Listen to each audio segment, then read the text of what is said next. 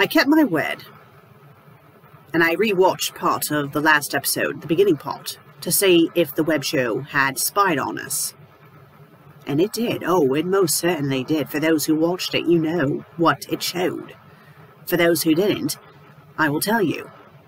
It showed Meg's nightmare of me being a bloody asshole. And as much as I would love to say that it was just a nightmare, there was definitely truth behind it. After the reading of that oh-so-charming Spanish fly invasion, I was a bit testy.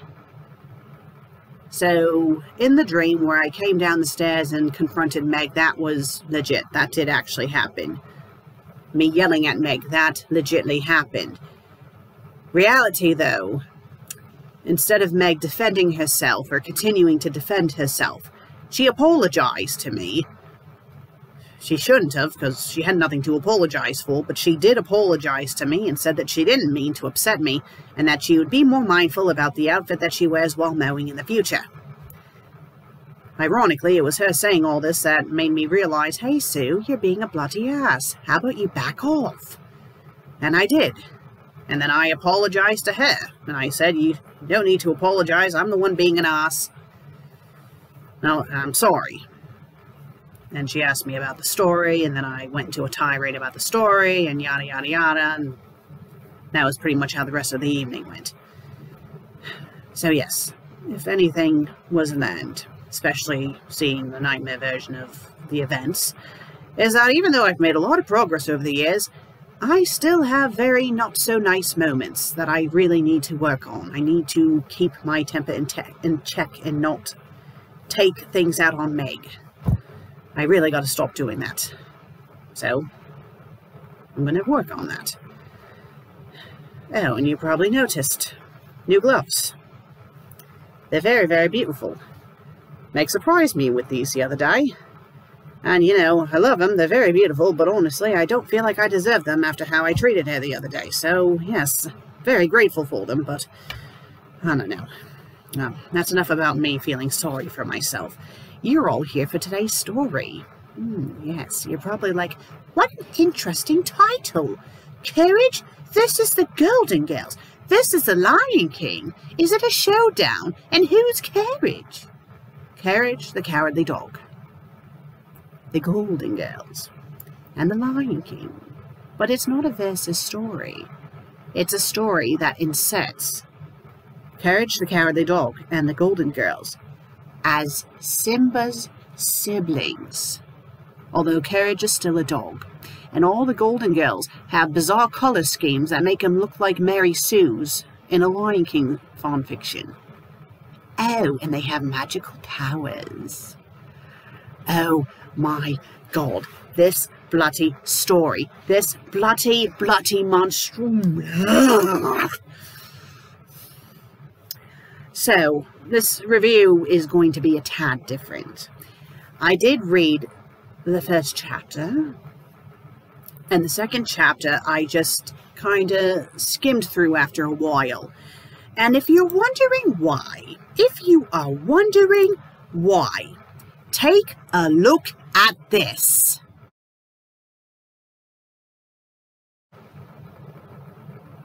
Yes, blob of text, paragraphs.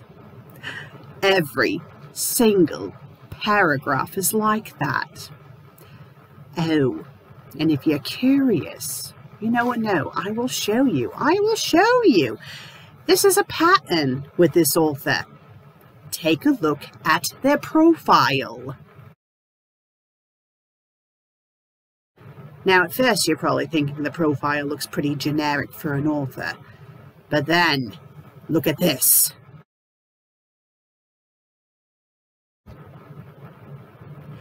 And then, if you look and see what the scroll bar looks like,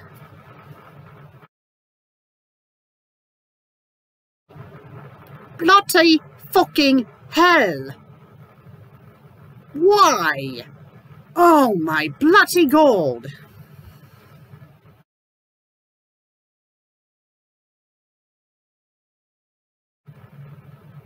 So, I'm just going to give you a very, very brief summary of this story. And then I'm going to read the final paragraph of the second chapter to you all out loud to show you how nonsensical it is. So, pretty much, the Golden Girls loved The Lion King so much that they somehow arranged it for them to be in the Lion King movie. And they all get reborn as Simba's siblings. But they all have bizarre color schemes. And they all can speak right off the bat. And they all remember being humans. They remember their lives before. Oh, and I believe her name is Sophia. She is still Dorothy's mum. Even though she's her sister. But she's her mom. And her sister. Her mom. Sister. Mum and sister. Sister and mum. Sister and mum. Mum and sister. Mum and sister.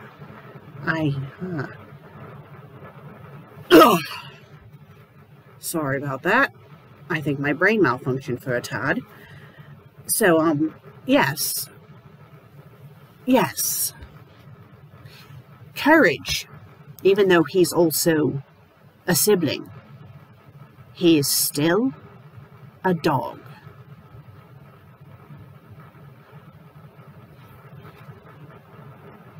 Lions gave birth to what I like to call rainbow babies because their color scheme is so ridiculous, like colors of the rainbow, and a dog. And the thing is that Sarabi and Mufasa are perfectly fine with this.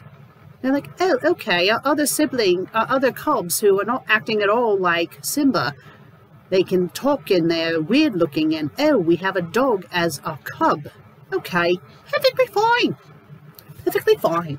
Nothing wrong at all. Oh, not at all.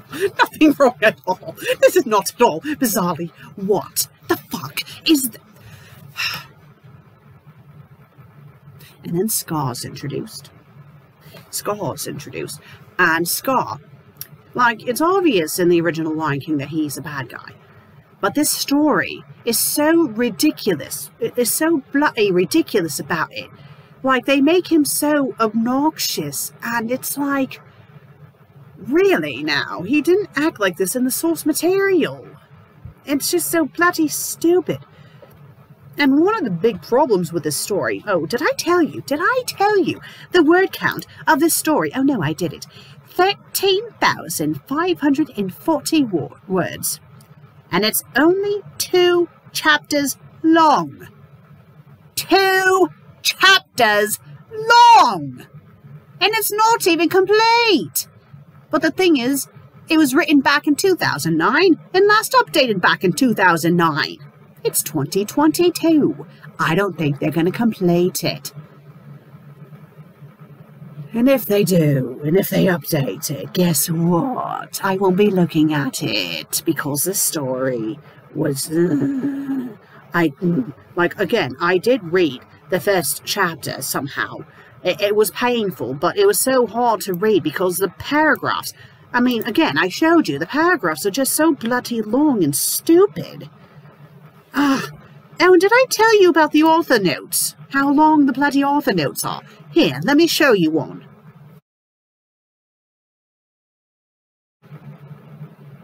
That's the author's note for the first chapter. The second chapter has a very long author's note as well, but not as long. And, oh, there's another thing that happens in this. This story has a story within a story. And the story within the story practically gives away the plot of what is supposed to happen in the story. And when I got to that part gave me a headache as well, because it goes from, you know, being blobs of text, which is hard to read as it is, and then the story within the story gets italicized. So now it's a blob of text that's italicized.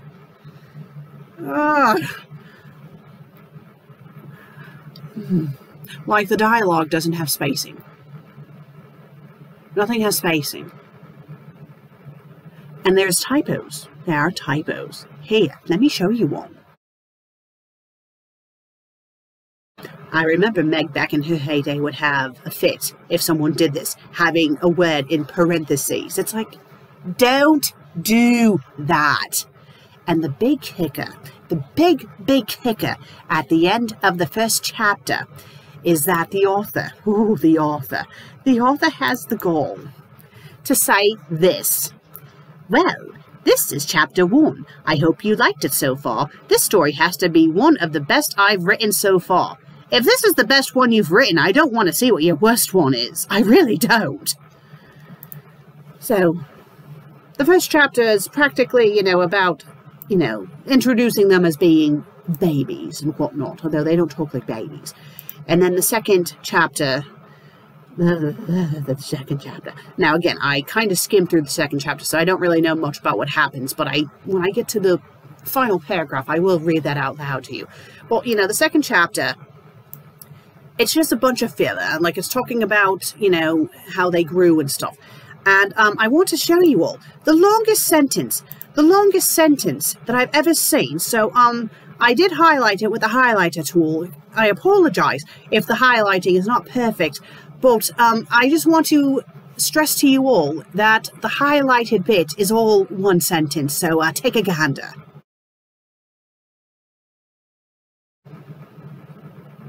And I'm sure there was other sentences like that throughout the story.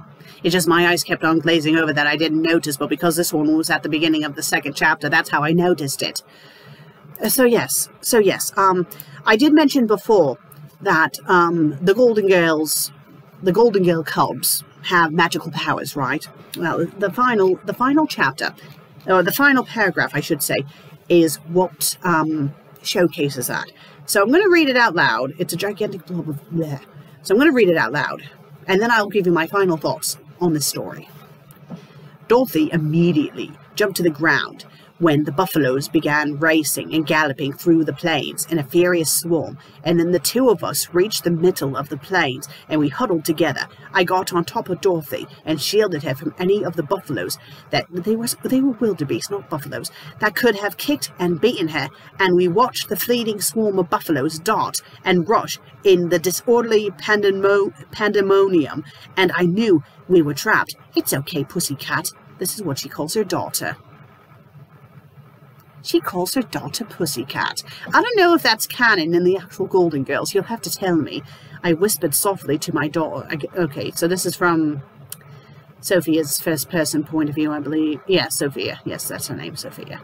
I won't let those buffaloes hurt you. But then one of the buffaloes charged right at us, and then before I knew, Dorothy activated a pink, transparent, glossy kinetic bubble and barricaded the both of us from that buffalo. The buffalo smashed right into the bubble and was instantly electrocuted and stunned into a paralyzing gaze.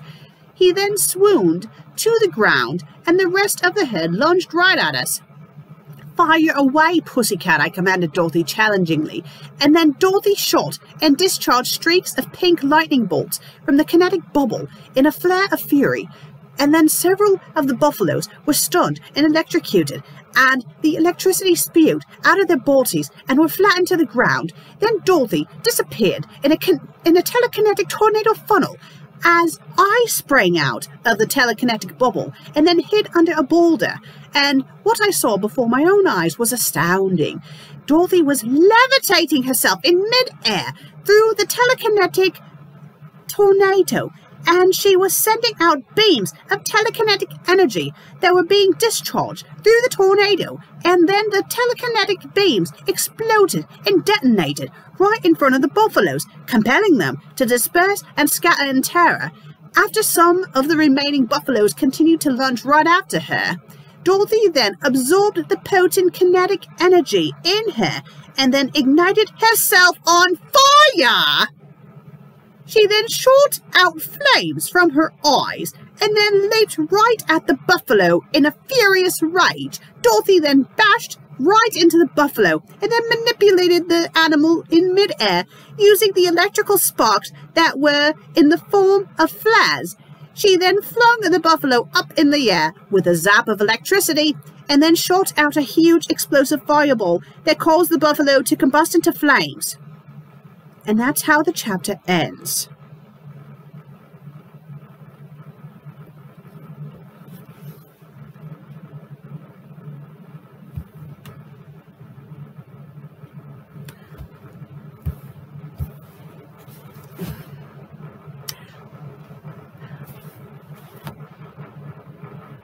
I've never watched the Golden Girls. So can someone please tell me, do they have magical powers like this in the Golden Girls?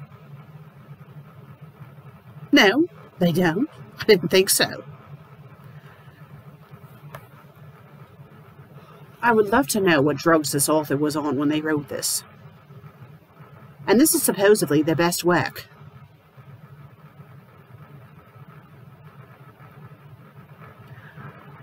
I am at a loss of words. Just the nonsensicalness. It sounded like something from Sailor Moon. And, oh, and I think I forgot to tell you, because even though I skimmed through the second chapter, I did notice something in there. It's implied that Dorothy likes Simba. You know, her brother!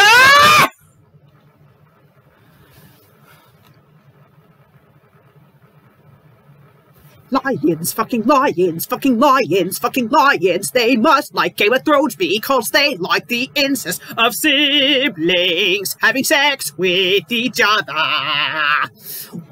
Why? And they're still supposed to be cubs. Ooh, I'm so glad that this story was not completed. And I really hope that they don't try to complete it.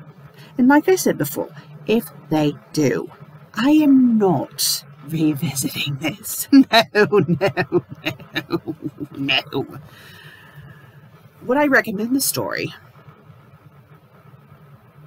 If you want to permanently damage your eyes, yes. If you want to get high as a kite and then try to read the story, you might have fun.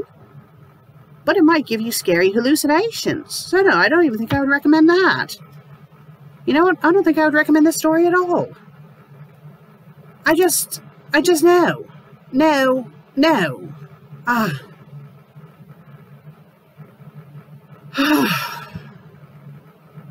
Golden Girls. Courage the Cowardly Dog. And Lion King. They do not mix. They do not mix. This is so bloody stupid. This is so... what were they... Oh, I just don't get it. I understand now. You know, I understand why Meg went nutty back when she first started her own series. I understand now. I think I get it now. I think I understand. Could you imagine if she tried to do this, if she tried to read this back in her heyday? Now, she would probably be in a coma over how stupid this was. I had a headache just trying to read it. I kid you not. I'm getting a headache just talking about it. Yes, right. If you liked today's episode, please be sure to leave a like, leave a comment, and if you haven't subscribed yet, please do. I would greatly appreciate it. Well, I will see you all next week. Until then, cheerio.